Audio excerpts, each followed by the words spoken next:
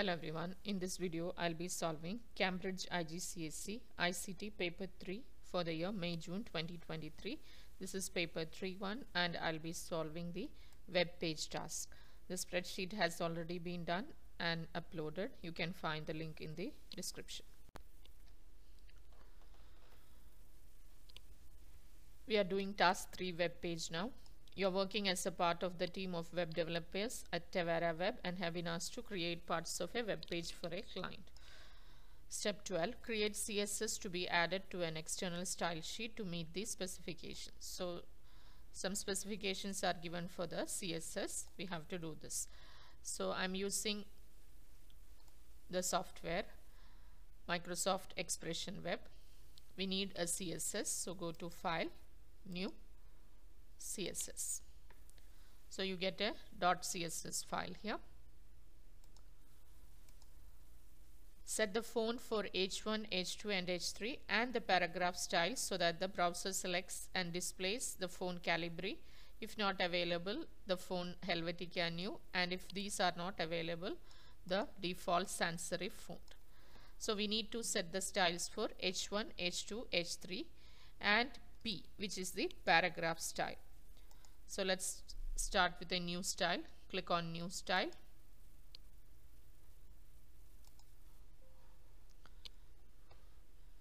We need to give the style names here separated by comma H1, H2, H3, comma P. P stands for the paragraph style. The font family is Calibri. If not available, Helvetica New.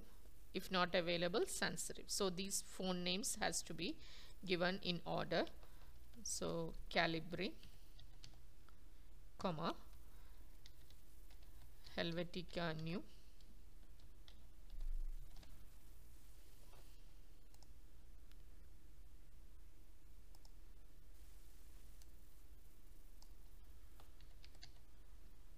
comma sans serif.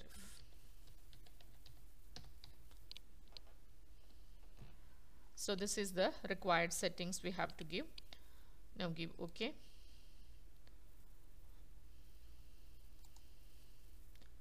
Place a copy of your CSS in your evidence document. Only this we have to do in the style sheet. So we need to take a screenshot of this code. So let's take the screenshot.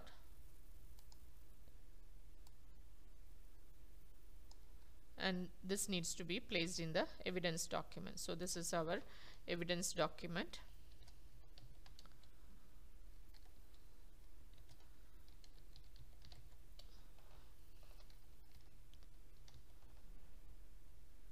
It is step 12 evidence. So let's paste it there. So this is the required evidence. Next, create all the head section of a web page to meet these specifications. Title for the web page is weather data. So we need a web page or an HTML page to do this. So I already have an HTML page here, or you can open from File, New, HTML page. Now we need to set the title for the web page as weather data. So right click, Page Properties. You can see the title here. So the title should be set as weather data.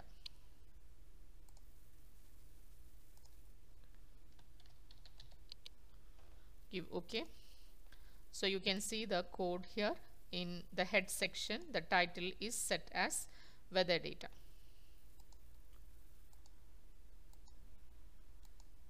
Next, set the character encoding to ISO 88591. So we need to set the encoding here. You can either type the code here in this way using meta tag, meta, then character set equal to, and then you can specify the character set. Otherwise you can go to the design and do it from the page properties. Right click page properties and then you click on language, the encoding language. Click on language and then here you can see HTML encoding. Go to save the document as, check for the standard you need, but 88591 is not given, so just select this, give OK. Now if you check the code, you can see the meta tag here, and it is given as ISO 88592. Just change it to 1. So that's done. Next, set the name of the author to Tavera Web followed by a space, then your name. So right click, page properties. Now author is a user defined data. You can go to custom, and here you see user variables. Click on add, and then the name of the property is author. So give author, and the value of author is given as Tavera Web followed by a space, then your name. So type Tavera Web, then a space, then your name.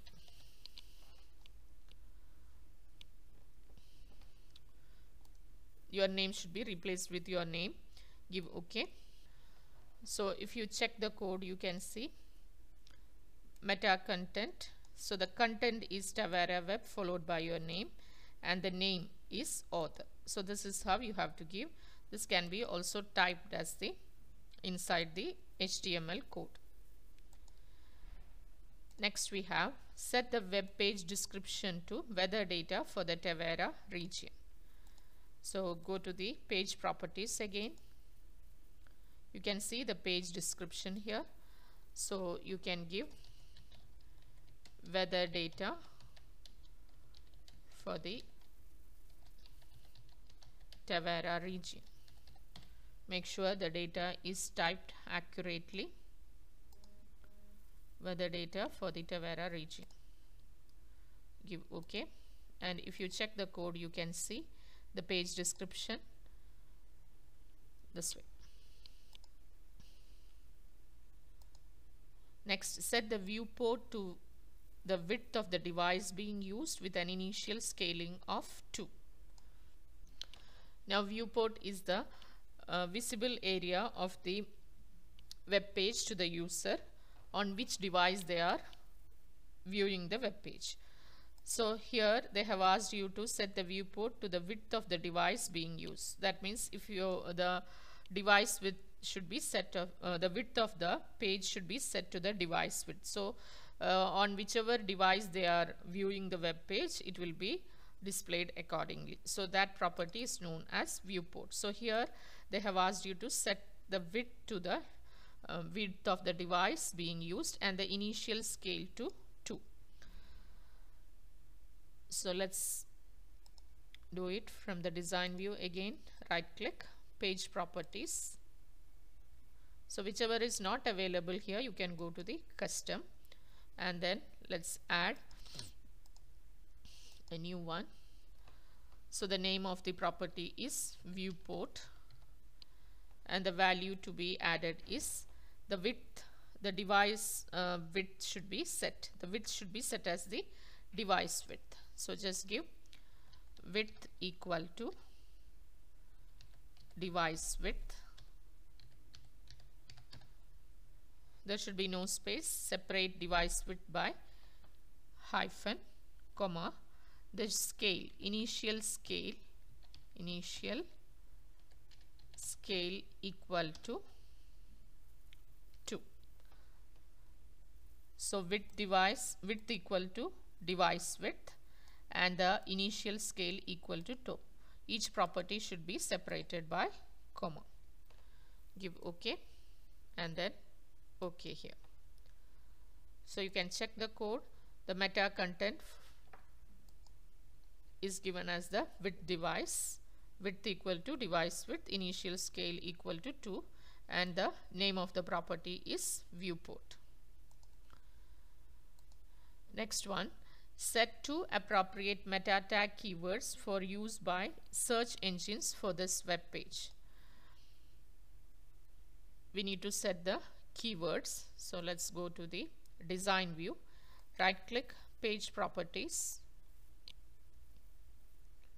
You can see keywords option here. You need to mention any keywords which is related to this web page. So I will give weather, comma, Tavera,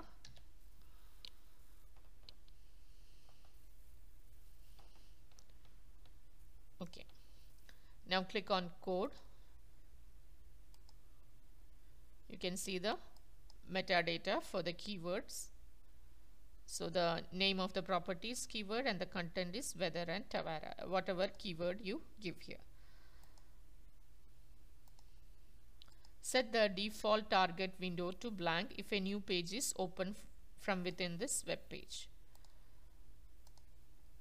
So right click again, go to page properties. You can see default target frame here. Click on this and we need a new window which is set as blank. So it is blank here, give OK and OK. So the code is shown here.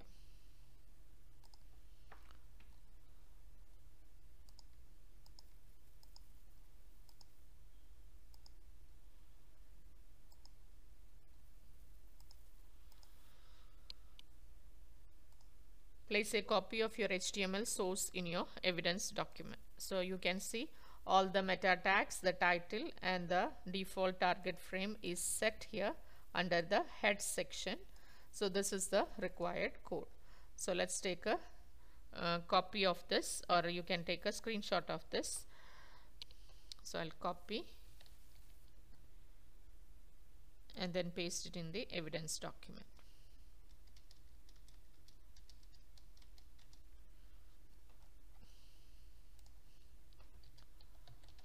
Step 13 evidence.